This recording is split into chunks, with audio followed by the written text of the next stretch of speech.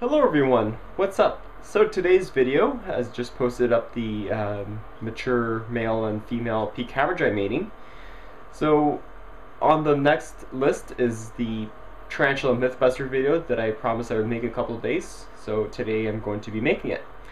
So this one here is 18, and oh my god, I just forgot.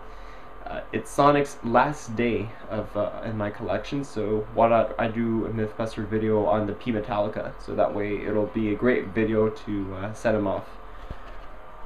Okay, so as you stated, or I stated before, this is going to be a Pamphobeteus Mythbuster video. So it's going to cover mainly all the Pamphobeteus species. Over here I only have two of them. The two tanks right over here are both P. platyama, male and female, so you have a difference to know what they look like between the sexes. They're strikingly very different. And the one over here is my P. antinus. So it's going to cover the Fortis, the species Malshala, species Ecuador, Nigricolor, Bolivia, Peru, Insignis, Ornatus, and the rare and elusive Ultramarinus. Okay, so let's get started. So the P. platyama is commonly called the pink bloom brood eater. As you know, you probably have seen my mature male and my immature male, it's not mature yet. In many of my feeding videos, he actually has a pink color to his femur and all his legs. We'll see it soon enough. And the Bolivian steely blue leg, because of the mature male, has a sort of like a blue tinge to them on the legs. So the females of the species for the pink bloom are a brown color to them, and for the Pamphobeteus antinus, the sea blue leg, has more of a black color to them. So they kind of resemble like a big beefed up version of Grammosola pulchra. Okay, so here are the Latin names as I described. Pamphobeteus species platyama. So now, if you check sometimes on older web pages or sometimes in stock lists, you'll see platyama name under this one, Vitalis. That's just an old name. It's Vitalis platyama is the same thing as the Pamphobeteus platyama. I think why they re-put them in this genus because of the sling. If you have seen Pamphobeteus species before, they are famously known for their Christmas tree patterns on the abdomen. It does not happen in which ones were they? The Ultramarinus and the P. antinus. That's the only species that do not have the Christmas tree patterns as slings on their abdomens. Okay, so pronunciation of this Latin name, it's kind of pretty easy to figure out. Pamphobeteus, platyoma, and antinus. And slangs, people like to call them the Pamphos. I think it's pretty easy to figure out. Okay, so the cost and availability. Well, availability, you'll find them most likely in online dealers. They're never actually ever found in pet stores, at least not to my knowledge. So a cost for the specimens, well, they tend to range very much. I guess I'll show you what Tarantula has on their price list that they have, so we'll be able to get a good idea how much they cost in Canada. Okay, so we have Fortis as a 4-inch female going for $125, which is pretty typical. The antinus, it's around 50, and that's it. And yeah, this is the rarest one, the Ultramarinus, valued at $350. This is by far the most expensive Pamphobeteus on the market, and with good reason. It's actually really beautiful. Now, I'm really not that keen on spending $350 for that sling, but maybe if I get some money in, that would be good. Okay, so the P. platyama, the ones I've paid for, My mature female, I paid $150. Then again, was from Arachnoboards, and it was from Snake Man for Life that needed to sell his collection, so I got a great deal on this one. The P. Platyama, I bought this one in 2008. I paid for her around $50, which was a 1.5 inch spiderling, or juvenile. The Christmas patterns were visible on the species, but not much, because they had a lot of hair on them. And this Antinous female, I got this one for $100 as an 8 inch. So that was good. That was from the Colo 85 on Arachnoboards. Okay, so now the relative sizes of Pamphobeteus species. Well, Pamphobeteus species are kind of on the largest side. They generally have a leg span between 6 to 9 inches in leg span.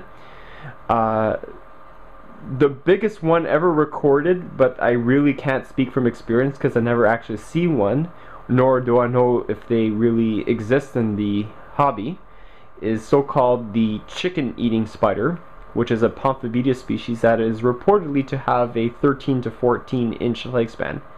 So I really don't know if it's true. It's online rumors that this is so. Their curb weight of the species is 4 ounces, so it's pretty much on the ball with a T. blondie size. A T. blondie size is about a 1/4 pound. And yeah, so now about their typical colors of the Pamphobeteus species. Well, as you saw me say before, usually that the females are actually the prettiest and the males aren't. Well, in the case of Pamphobeteus species, it is the opposite. The males are actually quite strikingly colored than the females. For example, the pink bloom bird eater, as you'll see soon for my mature female, she is very brown colored and not really that much pleasant to look at, but she's really big. But the pink bloom bird eater males have an iridescent pink all over their body, which you'll soon see. As in the case for the Bolivian steely blue leg, the female Antinous will look exactly like a G. pulchra. It is an all-black species, except for mature males that have a blue tinge to them on their femurs and their patella. So this is probably why they call it the Bolivian steely blue leg, just because of the mature males. Okay, so the growth rates, I would consider them on the medium fast side. They're not as like big fast growth rates compared to Pecenserides, but my immature male Platyama that I got in 2008 was 1.5 inches. He grew around 4 inches in about 3 years. So that's pretty typical of them. Yeah. So probably within 5 to 7 years, you'll probably get a mature specimen. So the longevity, their lifespan is pretty typical of the bird eaters like the Lasiodora species, where they'll have a 12 to 15 year lifespan for females, and for males they'll have maybe 5 to 6. Mature males probably will live about a year after they mature. Okay, so now they're enclosure setups. Well, as you may have seen from where to buy my tea enclosures, for slings I recommend putting them in pill jars like this, and then upgrading it to those deli containers. That's what I used to have my P. Antinous, the old one that I had that passed away, and my P. Platyama. Then I upgraded them to critter keepers like the ones you see right here. This one here is from Crabworks, houses my immature male well, and I had the larger variety from Hagen, the Phanarium type. As you can see, it's much more larger and it's perfect for the 9-inch T.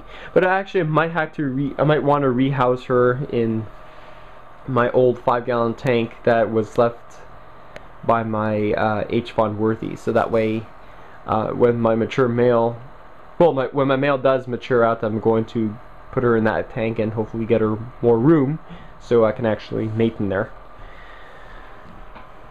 Okay, now for the care sheet of the species. Temperature, I recommend putting them around 80 to 82 degrees Fahrenheit. You could just drop it down to 77 at night. So pretty typical. Like I said, I use the heater to warm up the room and humidifier to provide humidity in the room. Humidity, you have to keep these around 80%. You really can't let it get too bone dry of a substrate, especially for slings. That way they'll desiccate readily. I mean dehydrate. Alright, so without further ado, let's go have a look at the specimens to show you what they actually look like from mine. Okay, so here's my P. antinus. She is in a 6-liter shoebox enclosure. She is an 8-inch female. As you can see, the colors are not looking the greatest. She has a brown color, but if you check her abdomen, she's in serious need of a pre-molt. So hopefully we can get an idea to see what she actually looks like when she molts. So you see a 6-liter shoebox enclosure, and it's actually perfect for one. And I recommend putting these in shoebox enclosures because it holds the humidity very well in this species. Like, I haven't missed this one for over 2 weeks and I still have plenty of wet substrate in there. And all you need is just add a cave for her to hide, and that's pretty much it. Okay, for now the Platyama, I'll show you the male, then I'll show you what the female looks like. If I could just get him out.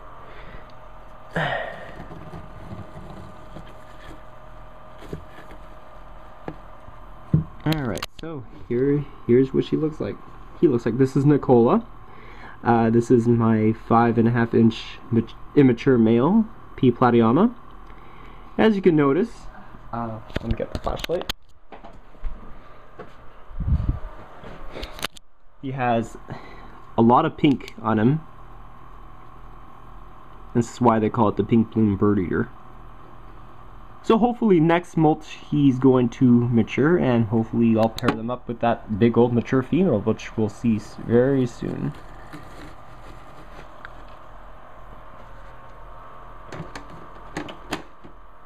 Okay. Alright, so let me open up the cage.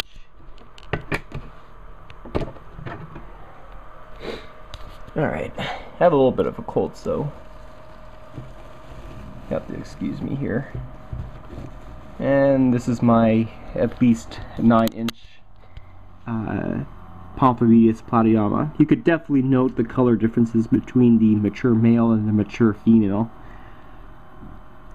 Alright, now I'll describe the temperament of these species. So, as you may have known, Pamphobeteus species are New World terrestrials that come from South America, like countries such as Bolivia, Ecuador, Peru, and Brazil. So there's a couple of things why I don't recommend handling them. One, just because of their sheer size. As you may have heard earlier in the video, they have a body weight of 4 ounces, especially if it's a gravid female. So if you do handle it and somehow manage to drop it from too small of a distance, it can actually rupture the abdomen and kill the spider. But their temperament, as far as they're concerned, they're semi-aggressive. Some of them actually won't hesitate to go into a threat posture before kicking a lot of urticating hairs. These are possibly one of the worst urticating hairs that I've dealt with, but not as bad as the Theraphosa hairs or the Nandu hairs. I react most strongly to the Nandu hairs. Every time I open my Colorado Velocis cage, I get like redness all over my body. That's how sensitive I react to them. But they're semi-aggressive, so it's best not to handle them and just leave them in the cage and just monitor them and view for their beauty. So breeding is fairly easy species to breed. As I saw from one of the sites that I saw on the internet, They are saying that they're pretty much like T. blondie. The female is very easygoing with the male, so I guess that's a good sign. So the eggs are probably not the greatest, so they typically average about 80 eggs on average, and then you can get as high as 280. Overall recommendations, it's a great intermediate spider. I don't recommend them for beginners just because they're a little tough to care for as spiderlings, but these are good for people who want to keep a little more aggressive spider and not necessarily want to deal with Lacidora parahybana. So it's a great spider to own. So I want to thank you for watching this video, and stay tuned for the P. metallica Mythbuster video.